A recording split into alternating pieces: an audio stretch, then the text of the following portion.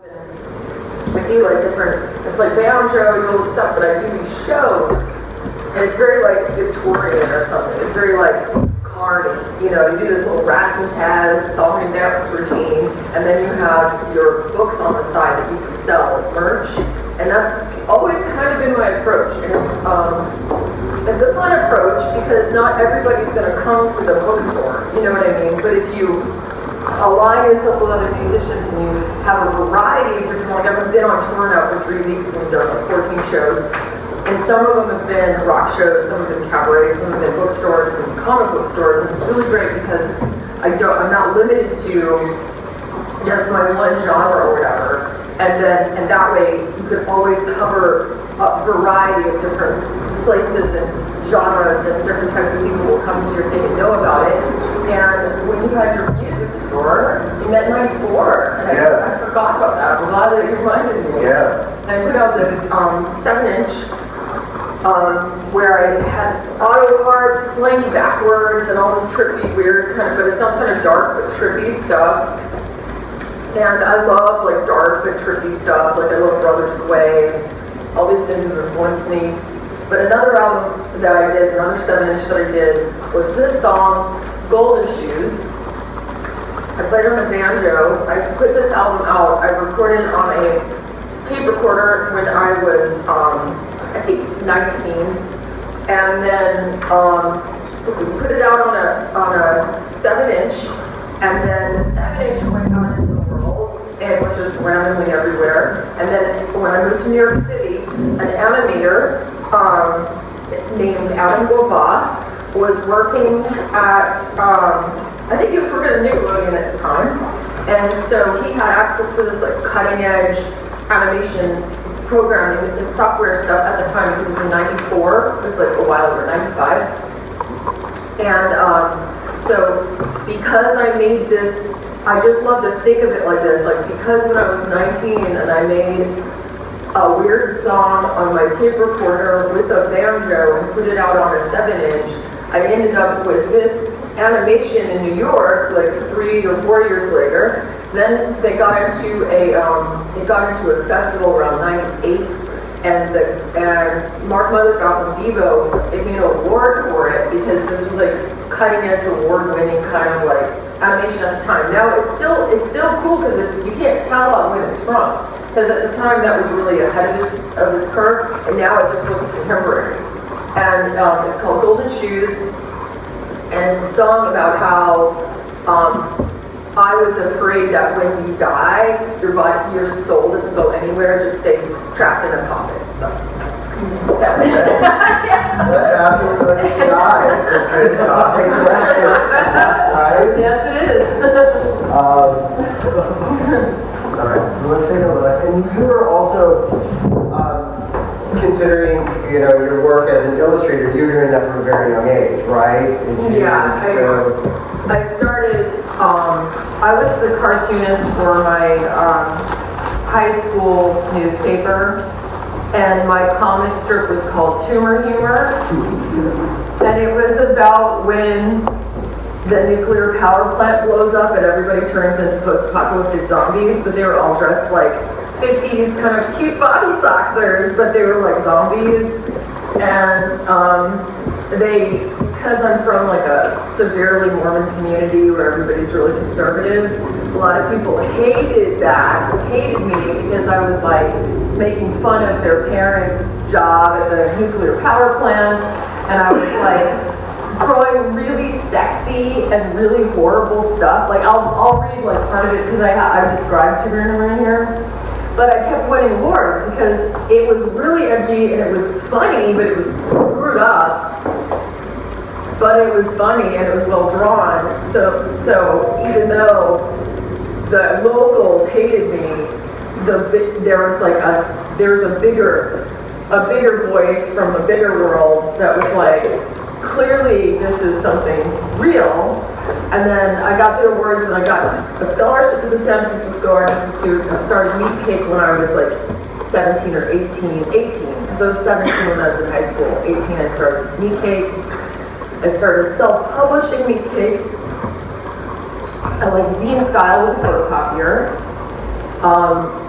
And then I got published by Fantagraphics when I was 21. So that's You had a pack of cake comics last night. Do you have any today? I don't let the Mickey Bible Oh. look at it. Those were, that was the comic book. Oh, that was a comic book store? Yeah, and I have some at my house. Like, I have some right now, but I give them out to patrons, but they're out of print.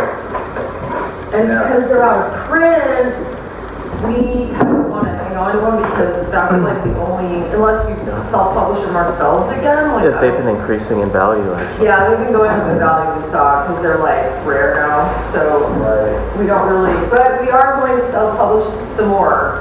I've got an idea to do Meat Cake 2.0 and like some different stories and stuff. Just real quick, like I got another movie option and I don't know where that's gonna go, but I've written a screenplay already, so I'm gonna use the screenplay to write a comic book series for now, like just see what happens, and like I'm gonna self-publish that, and then once I self-publish enough stuff so it's like big like this again, my publishing company will produce it if it's big like this, but they don't do the little one-off things anymore. They just do graphic novels and compilations now. So between 0 and this, I have to self-publish it. But I'm fine with that. I self-publish all the time. But I also get published by regular companies too. I do the combo. And the question for the class, how many of you are interested in illustration as a focus at PNCA, or doing sort of like comics or graphic novel work? Okay, so there's, interest. That's cool. Definitely here at the school.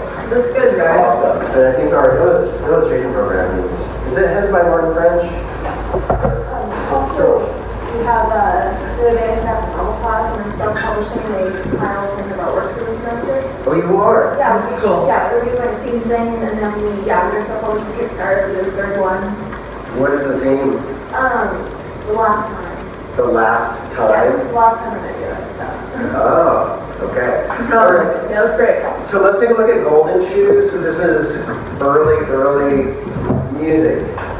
Yeah, it's like, Set to some animation from a New York artist. yeah, and it was funny because he, on his off hours, would make this at the Nickelodeon Oh, place. really? So I'd sneak in up there and go walking around the Nickelodeon when all the lights were out and make this with him. So let's enjoy it.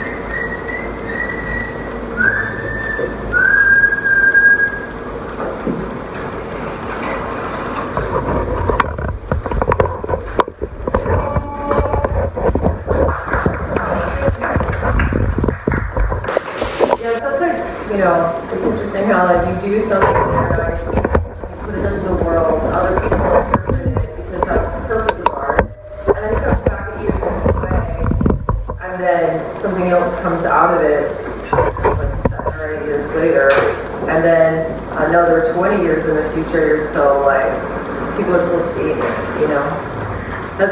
That's the point. I think that's the point to being an artist, the legacy. I mean, that's why we're worth more after we die. Because it is true, sadly. But it is true. But it's because of the legacy.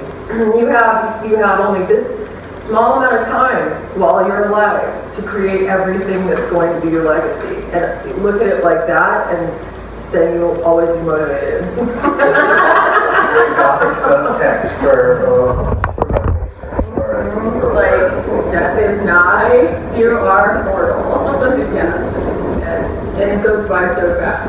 Like, I've had my career 30 years, and it doesn't seem like that. Like, when I made this, it seems like last week or whatever, but I was like 25 or whatever. I'm 47 now, so it wasn't yesterday. Yeah. There's something else I wanted to say, but I can't remember what it is now. I don't know if I want to tell you guys this. I think I told somebody else this, but like, I have this, because it's like Hi Jax Hi Jinx all the time, like, I always play Hi Jinx on everything because I don't like the system. That should be like, not really necessary, I don't think myself as an anarchist or something, but because nothing in the system has ever necessarily benefited me, unless I kind of like pretend I'm something I'm not in order to have it benefit me, I don't particularly care for the system. And part of that is like, I don't really like that like all my stuff is going to be worth more when I die. And right now we sell stuff on Etsy all the time, and I have a gallerist and presently stuff like that. But at the same time, I think it's really unfair. So I'm also a sea captain, like I sail around a lot, and I'm in the process of getting like a captain's license.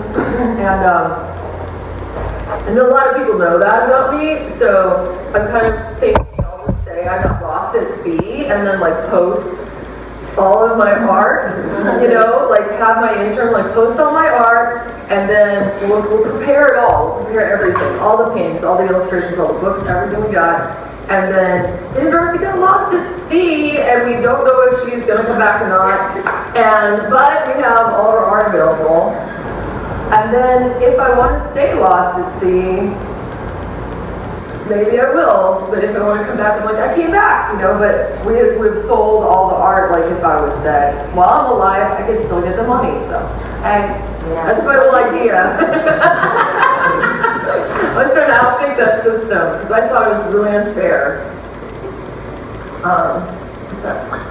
No, I was just going to say for the kids to know about the diversification of the different products that you produce or art items related to your illustrations and comic art. To know that by diversifying their art into different areas and applying it, that might be something they might be that's a good idea.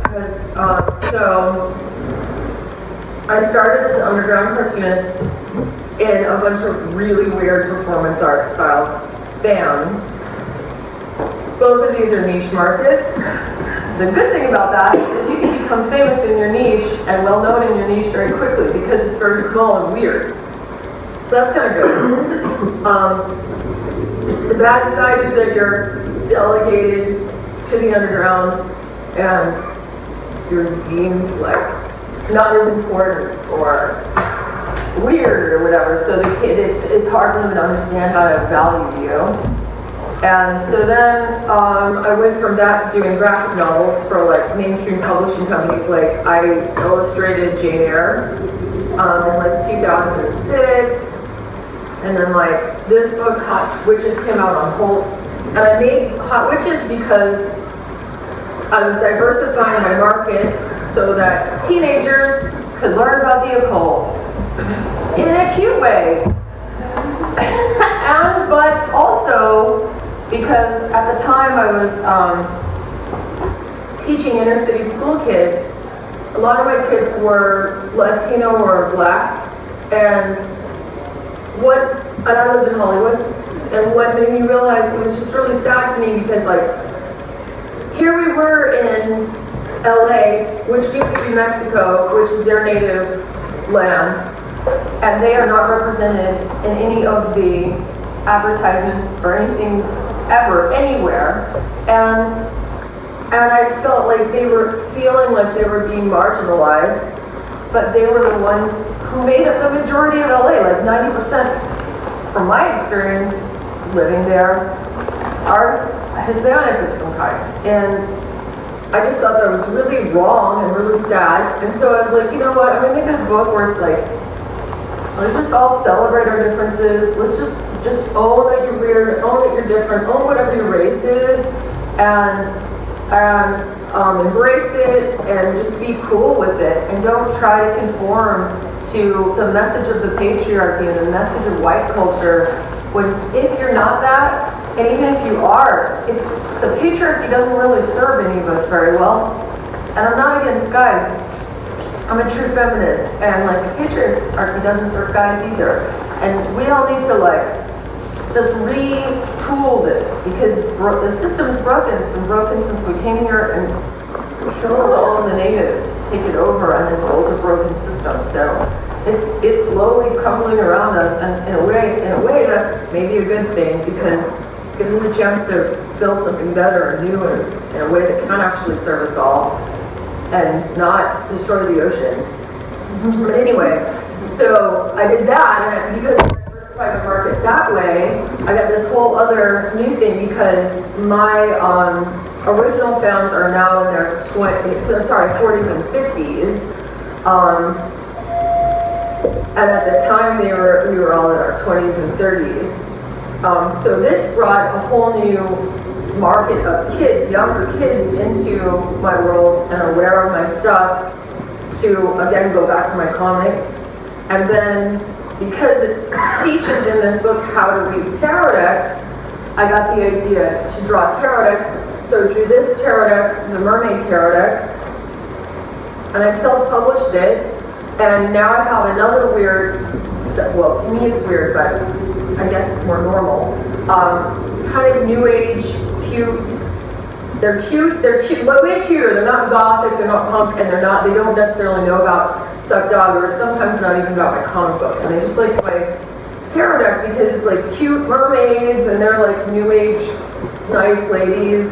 And I don't know if I'm shocking them all the time with my stuff, other stuff that they do. But I see them on Instagram liking it anyway, so maybe they like it anyway. Or maybe they just accept that I'm also a total freak. But they're really nice. And this blew up, it went viral. And now this, amongst everything that I do, is the main thing that's kind of our main bread and butter right now, is that we sell the tarot deck every day. So then, and the other stuff sells too, but it's mainly the tarot deck.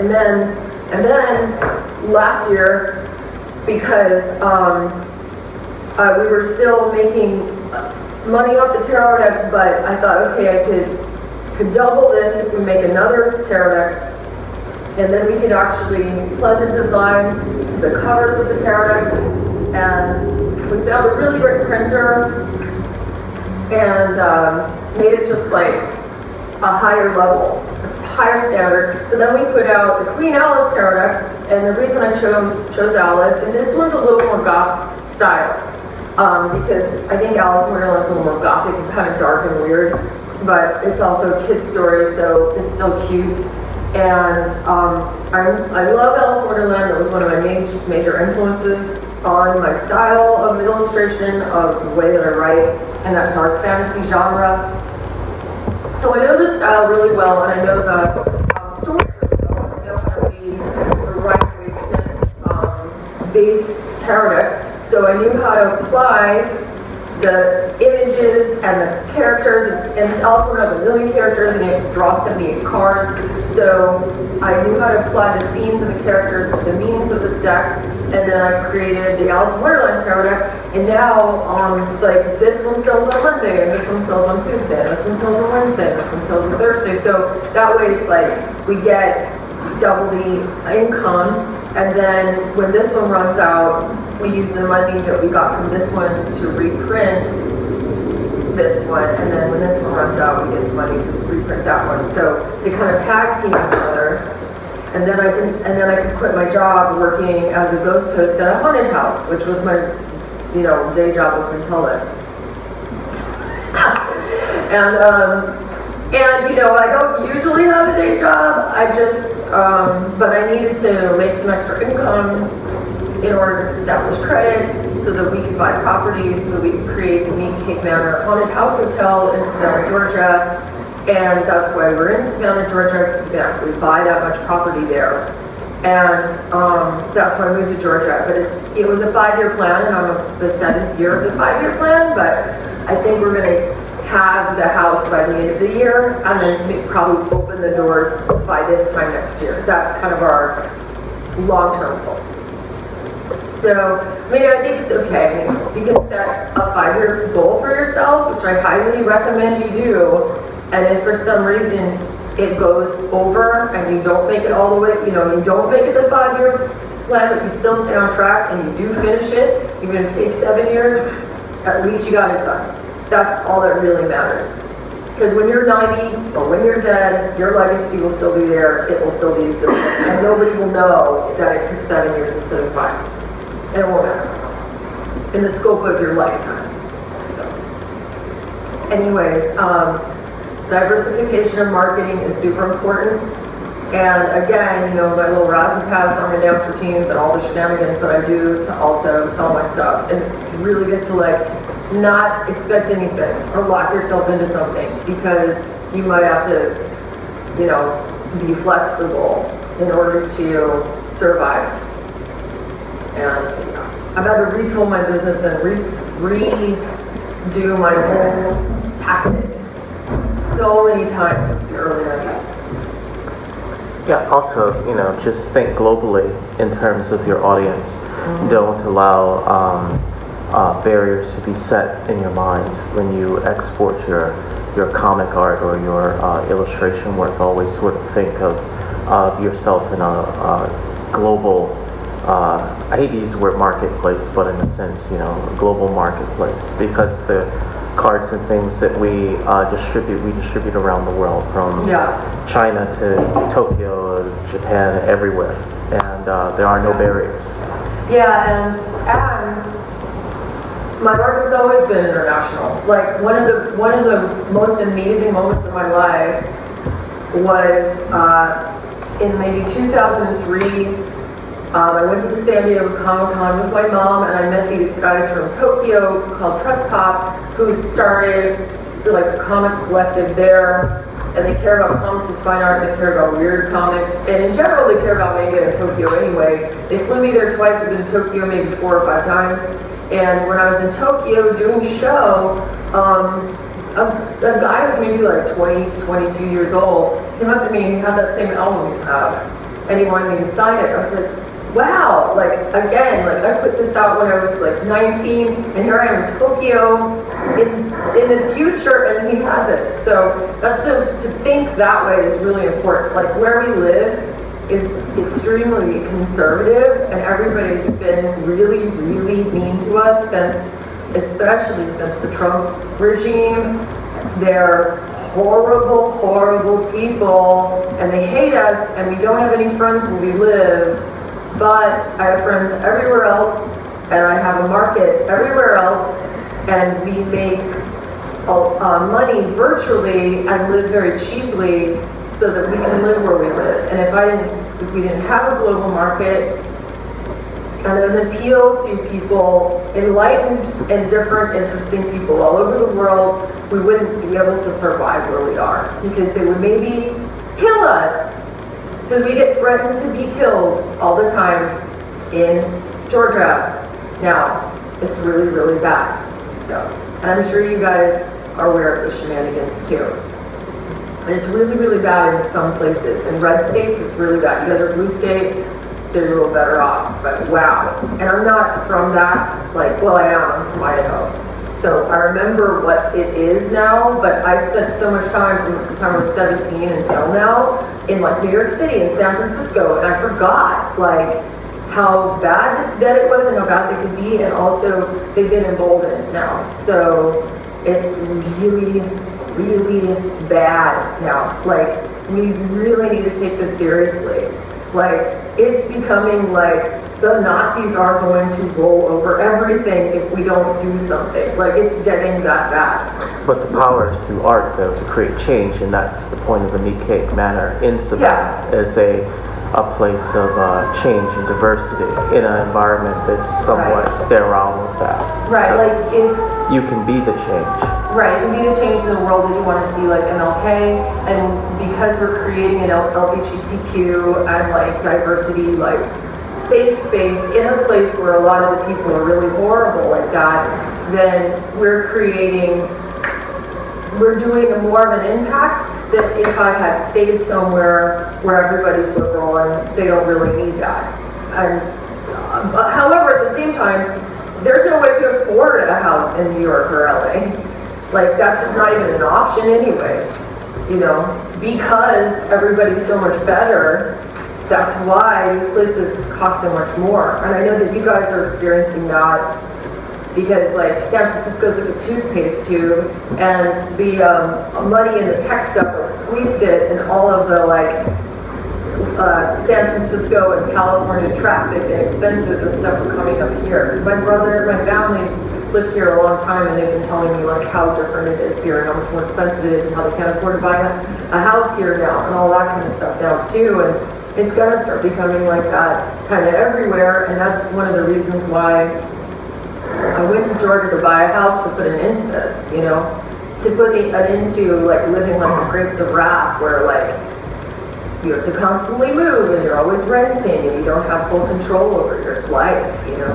So the more you can become completely autonomous and have full control over how your stuff's produced, how your stuff's you know, how you put it out there in the world, how you appear in your as a package, like how you advertise yourself. The more you have control over all of that, the better, unless of course you can work with somebody that has a bunch of money and is a higher power that lets you still have a voice and do that. And that's a weird balance, and sometimes it's difficult. Like, I've come really, really close to getting a licensing deal like Shepard Fairey or something, and becoming a multi-millionaire, and it didn't work, it fell through. But, you know, whenever these types of things, and I've had 3 movies optioned by Hollywood for like $10,000 each. I've had all kinds of shenanigans happen with me where I thought this was my big break, and it didn't happen. But at the same time, I just think like, okay, that's okay, because whatever happens for a reason, and it didn't happen then because it wouldn't have been the best way for it to happen. So it's just saving itself for the best environment for it to happen. And when it does, it will be the best way. And until then, whatever. As long as I can make a living off of my art, as long as I connect to really cool, like-minded people, which I do every day, you know, that's fine. I mean, that's good enough. Like, it's actually a really good life. And if you can get more, that's great. That's a bonus. But I've got what I want, you know, really.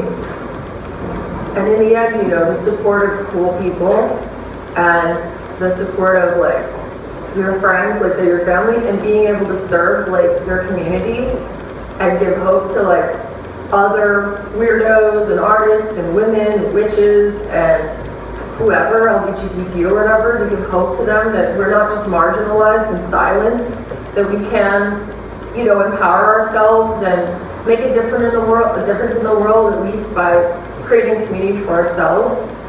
That's the best we can do anyway, you know, whether it's on a small level or a big level.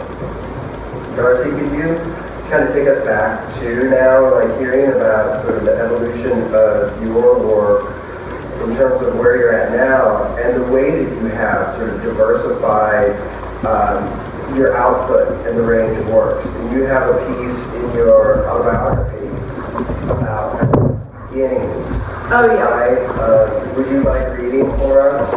Oh, yeah. So I have this section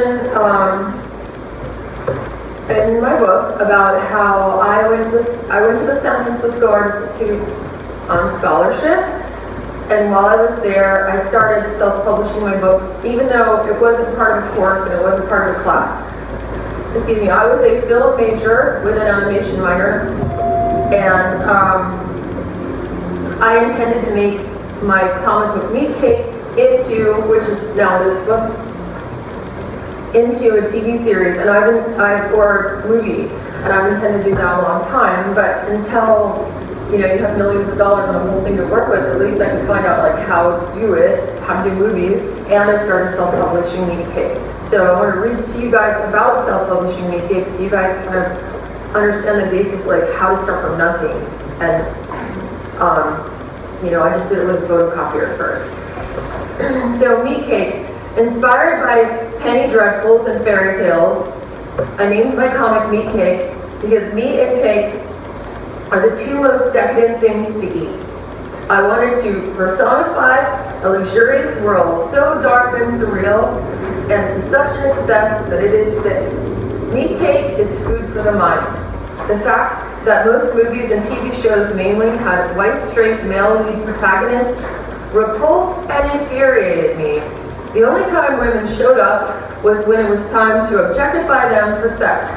I was tired of being a minority when women make up more of the population of the world. As a kid, Hippie Longstockings, Alice in Wonderland, and Dorothy from Wizard of Oz were role models for me, and the kind of fantasy I also wanted to create. However, all of them were children. This says something about the way women are regarded in patriarchy. Unlike men who are not as empowered as children, then become more so as adults. Ladies are more free and empowered to be ourselves as children until we become old enough to be sex objects. Then it's time to worry about what everyone thinks of us and freak out about our desirability and get an eating disorder. Finally, liberated of our corsets, the patriarchy merely replaced them by putting corsets on our minds.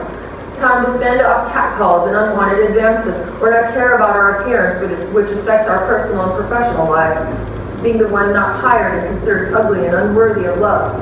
We have to take a side in the war over our minds, bodies, lives, and our role in the world. What kind of woman are we going to be? A mother or a whore? A career power bitch? How about none? How about both? I tried to starve myself back into being a little girl again. I shaved off my pubic hair and stopped having my period, but it still didn't work.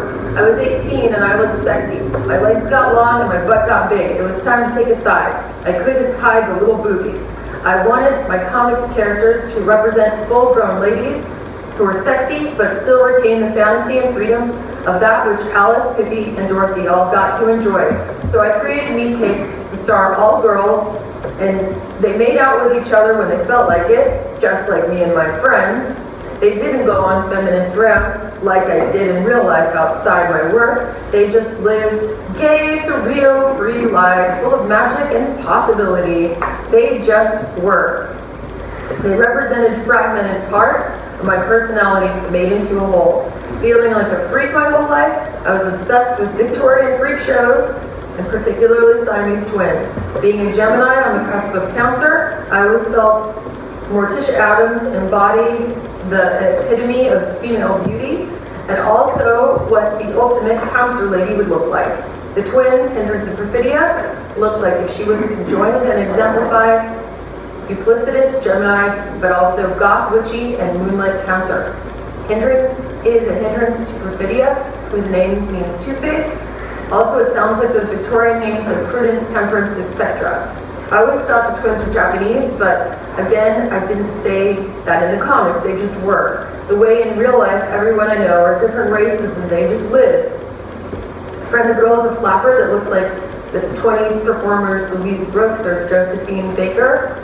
Friend all the girls, she's cute, fun, logical, creative, and wacky, but emotionally stable. In my life, I tend to manifest and gravitate towards people like Friend the Girl, who then end up being friends for life.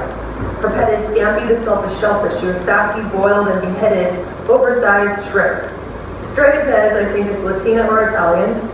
She's the side of me that works all the time and had a ton of crappy day jobs, as well as being orphaned after her mother, who was a witch, died when the curse was put on her and made her give birth to Strega Pez through her slit throat.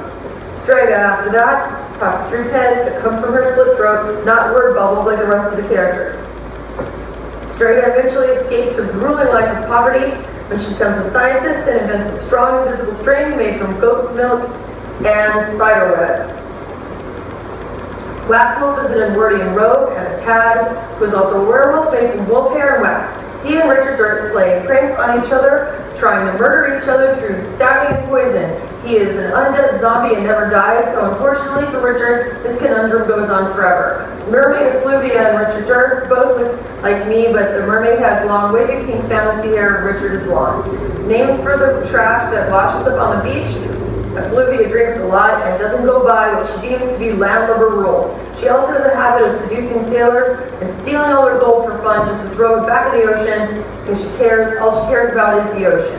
Richard T. Dirt, Trouble is her middle name, is a fancy Victorian lady who looked like what was to become later elegant / sweet Lolita in a pink Victorian dress with blonde hair. As a social experiment, I wanted my pen name to be Richard Dirt just to see how people reacted differently to my book, thinking it was created by a guy, but Kim Thompson, my manager at Fantagraphics, advised against it. I thought it would be funny to make pre-Raphaelite paintings into a comic book. Also enjoying the illustrations of countless Victorian books of my childhood, emulating the drawings of Aubrey Beardsley and the fashion designer Erte. But when I drew them, because my brain warps everything, it would end up looking twisted. Lastly, I'm more into iconic realism, depicting a lot of ladies, but with witchcraft symbolism and surrealist imagery. Some of my favorite young ladies in comics are by Heather Benjamin, Pam Grossman, and Nicole Georges. When I saw Popeye in school in 4th grade, it changed my life. I love the depiction of those 30s cartoon characters in real life, that they lived in a little nautical town that was a world unto itself. Plus, Roger Rabbit is how I picture the Meat Cake movie, but with my design. I really love Winsor McKay. The dreams and the dialogue of the place this little Nemo goes are so inductive of a place that is so touching and nostalgic to me. He used to design circus coasters while traveling with them when he was 19. The lovely amazingness that he and Nell Brinkley's gorgeous girly romance used to have a full-color newspaper to showcase entire pages of comic serials is astounding by today's standards. Influenced also by the fashion illustrations of Erte, I love Busby Berkeley's choreographed dance scenes, Aubrey Beardsley's illustration, and Edward Gorey, who I had the pleasure to meet in my 20s. When I found out All We Have of Beardsley was made before he died of consumption at the age of 26, it inspired me to make sure I was part of history before that age as well. To make sure there's some kind of legacy in case I died before 30. I love Tony Millionaire, the man, the myth, and the legend. He draws ships like no other. Also, the Hernandez brothers were a huge influence on me in high school. I love that punk teen girls could be protagonists. I will always thank Dan Clowes and Pete Bag for helping me out and inspiring me with their minds. The manga of Suhiro Maruo and the freak show circus he drew was a major influence when I was developing my style. One of the greatest honors in my life was when the fashion company I met in Tokyo represented both of us to do design. The art of Joe Coleman is the way I think he goes about processing the outcasts and evil in the world. He and his beautiful wife Whitney Moore have been like family to me.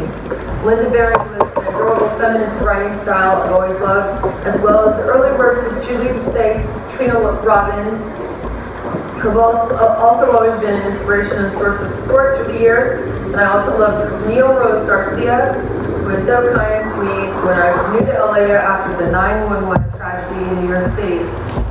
But really the day my life changed was when I saw a compilation comic with a piece by Sue Coe. She grew up near a slaughterhouse, and the comic she did about how factory farms process pigs. Not only this, she alone showed me I could use the comic genre to be an extremely effective way to express and exercise deep agony. Also, that it's okay to be female and still be super intellectual and intense. Suko is dolls to the wall. May she live forever. When developing the style of meat cake, I also went to movies in Chinatown with my friends in the dark while eating a snack called Cashew Guy Peanut and You. We watched these fantastic movies intently. They starred Chinese ladies who flew through the air, doing backflips off a horse and landing in a tree, their long white ghostly gowns and streaming black hair flying. I wanted to capture the feeling of these movies in meat cake. I wanted to live in that world combined with my reoccurring dreams of a haunted house that kept astral projecting to when I slept. One that looked like a combination of Jan Spankmeyer's Palace and Richard Elfman's Forbidden Zone. The creation of this entire world unto itself that could be very dark, whimsical, and strange, inhabited by multifaceted and often female characters, was very inspiring to me. My grandma had the entire Oz book series from the 19-teens, which I read over and over again as a child, and imitated the illustrations from. I've always felt a little like Ozma, no matter where I live in this landlubber world, and what I must do to survive. I've always had this place in the clouds that I and the readers of Meat Cake share, and we will always be there together. Dear reader, you are my family, and I've always relied on the kindness of strangers.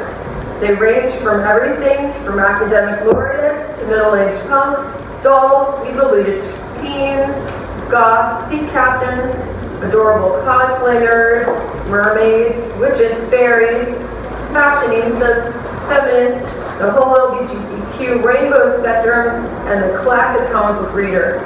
I love them all, and we are all one and the same. Thank you, because we are in class, but you will be here on campus during the lunch hour, and so we'll be kind of standing up in the atrium. So I hope that you can come by during the lunch. We can talk more. Yeah. And I read that to you guys because then you can like look up what all that stuff is and